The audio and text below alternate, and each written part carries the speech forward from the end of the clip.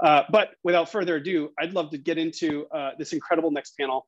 I've been hearing about you, Bobak, for years now, as the man with the plan and the best hair in the business. You are a resident genius in these parts, and we're so grateful to have you. I'm so glad to be here. It's fun to finally participate because I've given some ideas for scavenger events in the past, and so it's super exciting to finally get to hang out. Yes. Well, I'm not going to talk too much, but we'd love it if you would take us through a little bit on the bot building. So we have a challenge in the hunt. I think that was sent over to you as well, to make a really simple robotic device. But we'd love it if you could help us understand the parts and what's part and parcel to creating a robot. It's going to be a pretty simple robot. You don't need a fancy motor or anything. You're going to use a rubber band as your motor. What you'll need is a pen, a rubber band, and preferably 2 screws. You can try this with nails, but the screws help because they'll hold the rubber band in place along the grooves. So if you take those things together, and I'll walk you through how to build that whenever you guys want. We can do that at the start, we can do that at the end, whatever works best. You know what? There's a link in the challenge that sort of shows how to build a simple robot, but why don't we do it with you, because you're the expert and we're here to learn from you. All right, we're gonna disassemble our pen. So this is pretty straightforward. I've got the screw type, but you can kind of do this however you want. And I'm just gonna need, sorry, I'll put that up here. I'm just gonna need this little tube section to hold everything. And then what we're gonna do after that is we're gonna thread this rubber band through this. And that takes a little bit more skill than you'd imagine, because the rubber band really wants to stick to the sides of this plasticky tube. So I'm going to grab the pen tip to sort of help it navigate it, and you guys can kind of see, I'm just going to sort of see through here. But if I grab this, there I go. I have it now on both ends. So I have the little loop. I'm grab the first of my screws and kind of place that rubber band about halfway along the screw so that we can see that. And while I hold that in place, I can grab the other screw and do the same thing. It doesn't matter which direction you get. And then all you need to do really here is you're just gonna have to twist a lot. So while we're twisting, why don't we talk about some other stuff? I'm just gonna be twisting for a while to get some tension into this rubber band. So for those of you guys who don't, I can just chat about me for a while if you guys want. For those of you who don't know who I am, I'm an engineer. My day job is working at NASA's Jet Propulsion Laboratory. And I got my start working on robotic spacecraft there about 18 years ago. Very exciting stuff. So the very first mission I got to work on was the Mars Curiosity rover, which I worked on from 2003 to 2012.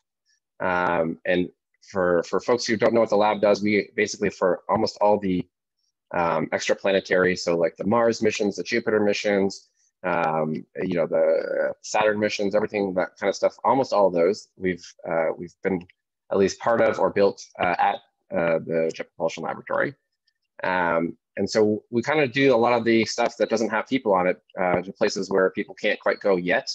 We're obviously hoping that soon there'll be people to follow behind our robots. And I work particularly in 2 kind of key areas, but the exciting part that I work on is how spacecraft can fail. We call that fault protection. So if you can imagine all these robots that are out there on their own, one of the incredibly challenging parts is, of course, we don't have a mechanic or anybody else to help us once we're out there. We have just us on the ground who can talk to it. But even when we talk to it, most of these things are so far away that it takes the communications minutes or hours to get back to us. So if you think about like a critical activity, it can't wait for a human necessarily to hear about it and then to send some commands back. Even if you think about Mars, Mars is anywhere from 4 to 20 minutes away. So round trip, that's 8 to 40 minutes. That's a long time in the thing. I'll go back. I see there's a question about the first step. So while we're talking about this, the first step was to disassemble a pen. So I have 2 pens here, but basically what I took was the kind of the grippy part of it in the middle here. I threaded a rubber band through it. And then into the loops that were extending from both sides, I put a screw into both sides. And all I'm doing now is just twisting this so that we get a lot of tension on this little kind of rubber band motor that we're going to make here. And I am trying this with you guys. I tried it out a little earlier. It works. Some people will probably have more or less success depending on the rubber band and the screws and everything else they use, but this should work a little bit. So going back to the kind of robotic stuff, yeah, just like looking at how spacecraft can fail and figuring out how that works, which is just an incredible way to learn. You know, I joke with my parents, they let me take apart a lot of electronics when I was a kid and figure out how things work. And the best way to figure out how things work is to break them, sadly, because then you have to repair them and really understand how they work. So that's why your car mechanics work so well. So that's my job. So I worked on the Curiosity mission. I worked on the Cassini mission at Saturn. Very briefly worked on the Kepler mission that was looking for planets around other stars. We found over 3,000 planets around other stars, which is just a wild thing to be part of. I got to be part of the Curiosity landing. So that's where a lot of people I think saw me, because it was a obviously exciting event for a lot of people. And now I work on a mission called NISAR, which is an Earth orbiting mission, and actually it's a partnership with India. So it's very exciting to kind of be able to help out there today. Who's ready to test this? I don't know. Are you guys want to kind of see if this works? I'm going to put this on a stand here, and we're going to set this down. And let's see if yeah, it kind of walks there a little bit. This is not the best stand. I might need to keep tightening this, so we'll keep talking about other stuff for a while. All right, let me answer some questions here from the thing. What qualifies as a robot? That is a good question. I am, weirdly, even though I've been doing this for a while, I don't have an incredible answer about what a robot really is. For me, it's really, the way I kind of define it's a device that can kind of operate on its own. So I, weirdly enough, and I don't think this is by any means correct, I also think of like radios and your computers almost as robots, because not all robots necessarily have a moving part, right? I still think of like our spacecraft, and many times don't have to have many moving parts for us to consider them robots. But nevertheless, we still need to operate them, and they still need to be able to kind of work on their own without us. And so, this is a kind of a simple one. It's a mechanical robot, doesn't have the computational thing, but it's still going to hopefully walk along itself and demonstrate that it's its ability to do a little task independently of me, right? Basically, once I set it, it should be able to do something without me constantly kind of supervising, right? Not directly operated by a human, in which case, right, a car wouldn't necessarily qualify as a robot unless it was a self-driving car, I guess. All right, I'm hoping that I've tightened this enough. It's been a lot of times. This will be a lot easier if you have a slightly shorter rubber band, but then the hard part will be getting it through the hole here. All right. No, I lost a lot of tension. Walk, little friends. Walk. I don't know if I have the best surface. Let's see if the surface works better. All right, that is going not well for me, but that's okay. We'll keep practicing. I might need to adjust a little bit the threads here. I'm going to loosen this up and see if I can get this this side to loosen up a little bit and get it more centered on the screw. Because what I really want is two almost ideally even walking legs, and you can see here that I'm a little off center. So I'm going to see if I can help there. We can kind of go back. So that's my kind of definition of a robot. All right, let's talk about what inspired me. Well, I was very fortunate. In 1997, we landed a first rover on Mars. It was called the Sojourner rover, the Pathfinder mission. And it also happened around the time, for those of you who are my age, when we were getting the internet together. And it was, you were able to go for the very first time. You could actually go still, if you Google Mars Pathfinder website, you can actually go to the website as it existed in 1997. And you can see the very first pictures that we put kind of on the internet from Mars. And what was really cool about that mission to me, and it's still very cool today because we still do this every time, is that we are able to put these pictures on the internet within about 24 hours of them coming from Mars. And that brought Mars to life for me in a way that reading about space and everything else never quite brought to life for me. Like when I, reading a book and seeing a picture of Venus or a picture of Mars or Saturn and everything, it's amazing. But you miss a little bit of the human part of it because it almost feels like, you could take it with a telescope or you could take it with some other thing and you don't realize that there's a very human part of it. But with Pathfinder Sojourner, right, we were able to see like live images. So the planet felt alive.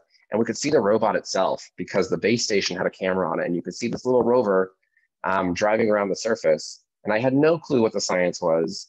All I knew was that it was super cool, and that, you know, for the first time, for me at least, I could really see the thing that people built on a different world. And it made me realize that that's a job. Like, I mean, right, once you can kind of see what people make, you know that there's a lot that goes into it, and you can really appreciate it. And so from that kind of moment in 1997, which was as I was graduating high school, that's when I kind of decided to go into aerospace engineering and study kind of the spacecraft and aeronautic stuff.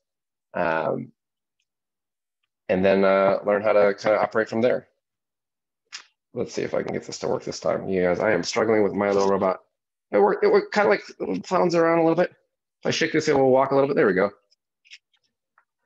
And so my felt surface might not be the best one, but you can kind of see this guy walking around one-sided. I see someone ask if it's best if the elastic is as tight as it can go. I think it's, you know, a little bit amount is good. It's over tight, it actually start kinking up on itself inside, and so it doesn't look as good. I was kind of trying to keep an eye on the middle and not see that I have too many knots in there. Charlie, you gonna try this with us? There's another burning question in here. Yeah. Go for it. Asked, be honest, how annoying is GISH to NASA? No, we're not going to answer that one. No. Somebody asked about AI.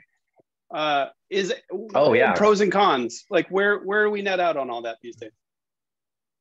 So it's interesting, you know, with that kind of that time delay, we do have to build some sort of autonomy into our systems, right? The robots do have to take care of themselves, and they do have to sort of be somewhat smart about it. But right now, everything is sort of programmed, right? We kind of have you're constantly evaluating your own health as a robot. You're looking for what might have gone wrong, and then you have sort of a pre-programmed set of actions that you can take to solve it. And one of the reasons why it's pre-programmed is so that on the ground here on Earth, it's very predictable for us. We want to know exactly what will happen in this condition, so that when we do get in touch with the rover again, we know exactly how it's configured. This is just I'm using the rover as an example, but you can talk about any spacecraft here. You want to know exactly how it's configured. You want to know what antenna it's using. You want to know how much power it's using, you know, things like that.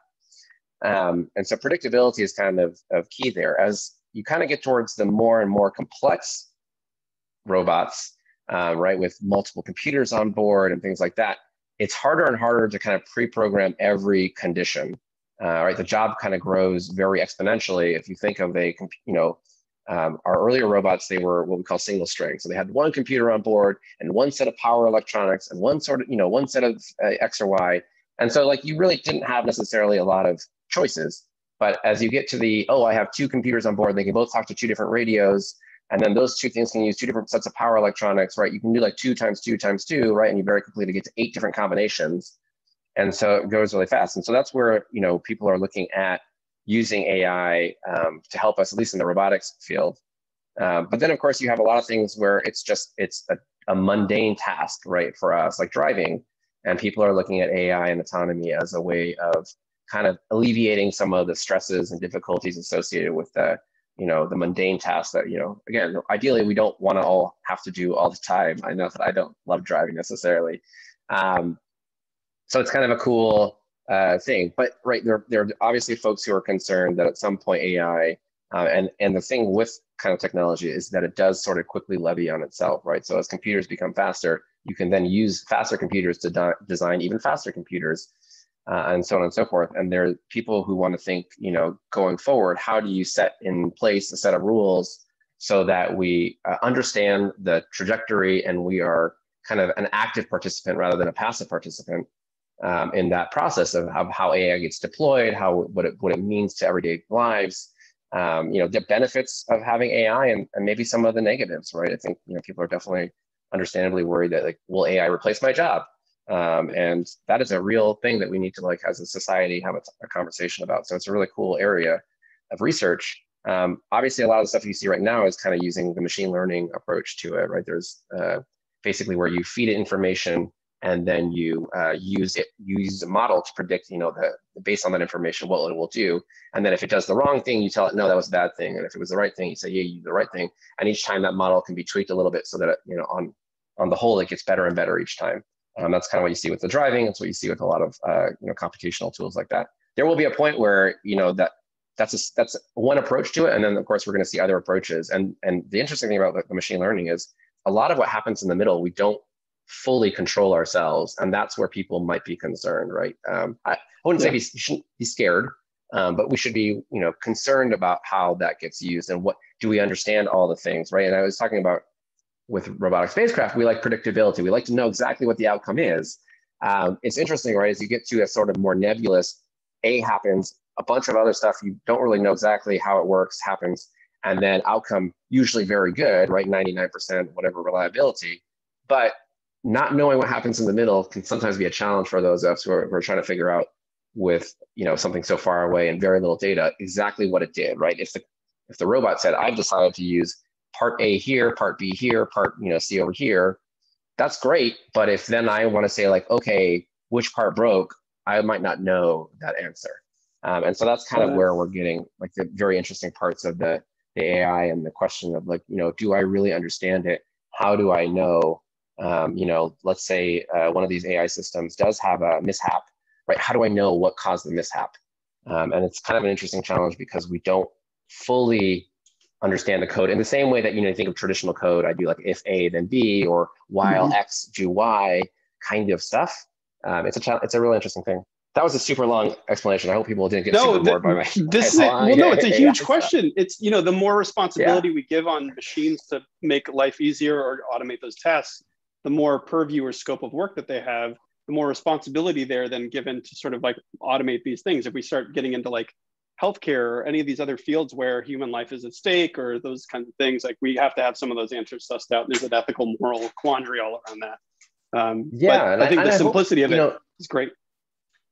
Yeah, I mean, with all this technology, I really, more than anything, want people to be a part of it, right? I think that's I like that people are excited about AI because I think I want society deciding how AI gets used and not, right, a handful of people who kind of think they know better, right, so to speak, than everybody else. And so that's what's really neat, I think with the technology that we have already in our hand and the fact that there's so much accessible information, you want people to be like, okay, where should we use AI? What benefits society? Like what does the best good for all of us?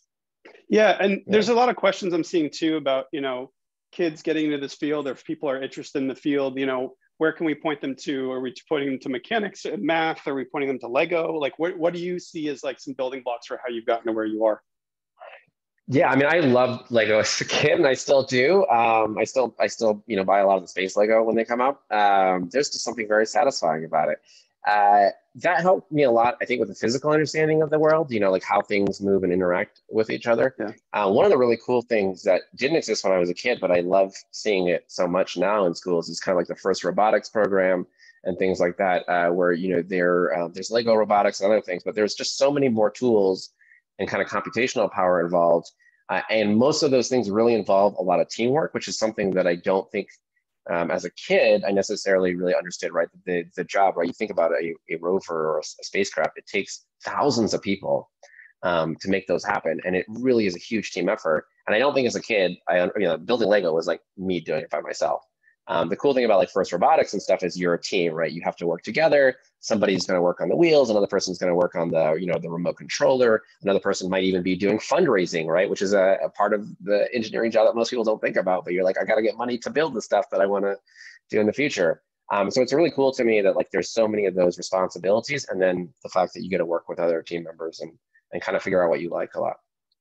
Totally. Well, do you mind if we pull a couple of people in here to see how their bots are doing and sort of critique? And maybe I'd love to. I want to see if anybody did better than me. I hope some people did better than I did. Well, it's good that you can figure out how systems fail. Maybe we can do that in real time. Oh, it's going. It's totally going. It went a little bit. I have to keep shaking it. I think it's a little stuck on my surface. Yeah. Oh, gotcha. Let's see some other folks. Mods, let's pull some people in who've raised their hand. So raise your hand if you've completed building your own little bot. We also have a bot. We have GISH bot, who constantly throws us for a loop in our tech building for the website and for team merging and things like that. So GISH bot, if you're watching, maybe we can talk to Bobak about maybe some upgrades for you at some point soon, because your old binary code is not really holding up anymore. Hi, Katerina. Hi. How are you? I'm fine, thank you. Good. Do you mind showing us your bot? Yes. I mean, Okay. I don't mind. I said yes. Okay. Here it is. I just have to find. Why is it blurred? I don't know why it's blurred. But Oh, cool. Yeah, it looks good. I just need to find the surface to put it on. Let's see. Oh. It's very slow. Oh, it's doing it. It's doing it. Yeah, there it goes. There it goes. Did it. Yes, you got it.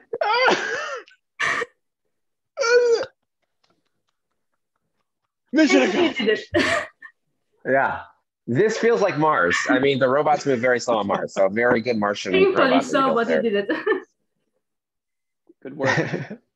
I love it. Work. It looks like it's working so hard, and I really appreciate it for that. Where are you from, Katerina? Oh, she's gone. Hi, Angie. Or, hi. Hi. Here's my robot. Nice to meet you all. Hello. I didn't have any screws, so I used paper clips. And then little improvisation. Oh.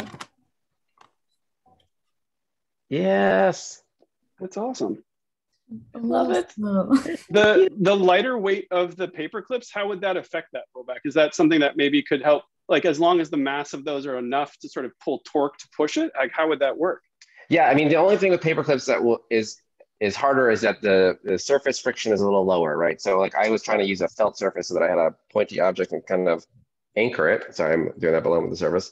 But if you have paper clips, of course, it might slip a little bit. So you need a little bit of friction there for it to pivot around the leg part of it, right? So you want this part to pivot. So if it slips too much, it'll just slide under itself. But yeah, it should still move. It just might move more in place than moving forward. Yeah, Angie, it looks great. It looks like it actually looks cooler with the paper clips, I'll be honest. Thank you. It's like big rims on your car. Like, yeah. That's awesome. Well, thank you, Angie. That's awesome. We have time for maybe one more, and then we're going to be wrapping up here in a minute. And we've got a couple other questions too. Do you have a dream robot that you wish were built or that you'd like to build? Is there something like maybe not work related, maybe but personally for you? I really do. I have a weird obsession with like those 1980s robots that are kind of like just talk to you very robotically and bring you drinks. And honestly, that's been like a pet project of mine. The other one that I would love to do is if anybody watched the 1986 Space Camp movie, there's a robot called Jinx in there. Oh, I love that movie. I love that movie. I want that robot. Like I want to build my own little robot that's sassy and walks around and says it's my best friend. So that's pretty much all I want. I love that movie. I wanted to go to Space Camp so bad after that movie. I swear to God, I was obsessed. Same. I finally went a little later in life, but it's awesome. It's really fun I've actually gone as an adult to Space Camp, and it's still really exciting to go. That should be a winter's trip for GISH one time, like to send everybody to Space Camp. I will help set that up if I can. Absolutely. Incredible. We'd love it. Taylor. Hi. Hi. How are you? I'm okay. Okay, good. We're glad to have you. Everybody. I'm happy to be here. This is my little robot. I have a surface I can show you it on.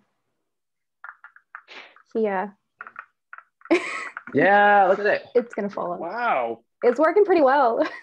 It's doing great. Pretty good. Have you ever built a robot before? No. I think incredible. Maybe one in like 6th grade. Nice. So well, now you have your own robot. You built a robot, Taylor. It's so really rad. Cute. How's this? You should be like, I'm kind of a big deal in the robot space. No big deal. A long weekend, I built a robot. That's awesome. Thank you, Taylor. Have a great hunt, okay? You too. Bye. Bye. I'll try. Bobak, thank you so much for coming out and sharing your wisdom. My pleasure. Everybody go follow Bobak. Tweet out loud, sorry. I'm going to put it up on the screen again. Let me put that up so everybody can see it. So anything else you want to be promoting, Bobak? Anything you're working on that you can talk about? I know there's a lot probably you can't talk about in the world of your work. No, I'm just, it's honestly, I love work. But yeah, you know, I would just highly recommend if you guys want to check out the NASA website. There's always amazing pictures, and we're always doing stuff, and I think it's super cool. But also, I just want to thank everybody for participating. Like I said, I'm working on a project with India right now, and so many of our colleagues there are, you know, staying safe and staying indoors and everything. But I know how bad it is, and so it really means a lot that everybody's participating today. Well, I've got great news about that, actually. We have hit 117% of the goal while you were talking. Your robotics demonstration. Yeah. I'm sorry, is that, am I reading that right? Is that $29,000? In 2.5 hours, $29,000 has been raised. That's by awesome. GISHers going out and getting 5 people they know to donate $10. That's it. We're not telling people, you do not have to donate. Do not donate. Go out to your network, go out to your family, your bubble, go ask for supporting a country, because as we've said before, we are not okay until we're all okay. And the people of India need your help, and you are showing up, and we've moved the goal now to 35,000 instead of 25,000. And just know that every $1,000 is providing 20 families with meals, with PPE, and an oxygen concentrator that can be reused for potentially hundreds of people as they get better and get the support that they actually need. People are walking around in hospital hallways, not able to go anywhere. Cremation and after life care is not possible. There's such a desperate need right now in India, and what you're doing, 100% of those dollars are going directly to help people in need. So stunning. So thank you so much, and thank you, Bobak, again for coming by, and 100% Space Camp. Big hugs to everybody. Yeah. Thank you so much. Have a good one, Bobak. Everybody follow Bobak and Barrage Bobak on social media. Okay, go follow Bobak. And ask your questions, by the way. I saw there were many other questions. Feel free to just at me or whatever, and I will try to answer your questions. So amazing. Have a great one. Bye, guys. Take care.